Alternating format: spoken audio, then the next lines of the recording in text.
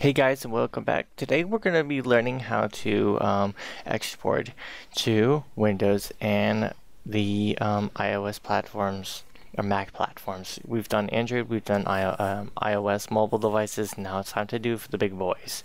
So again, you have your whole project finished, done, and you actually want to apply it out on your Windows platform or any other desktop-based setup.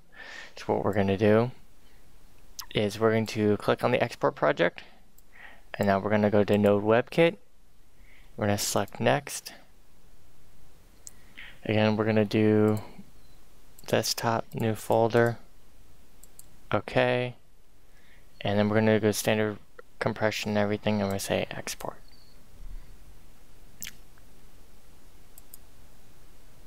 So we're going to say export.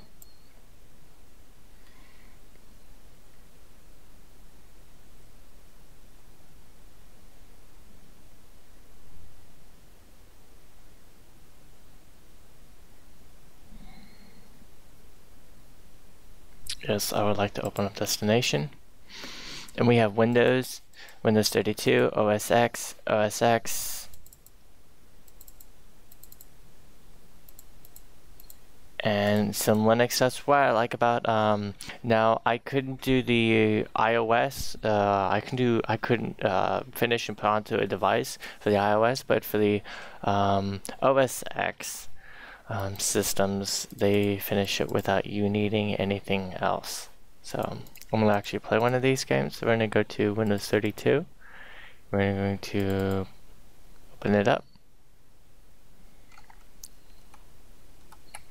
And I have mobile set up, but also have basic WAS key set up. So there we go.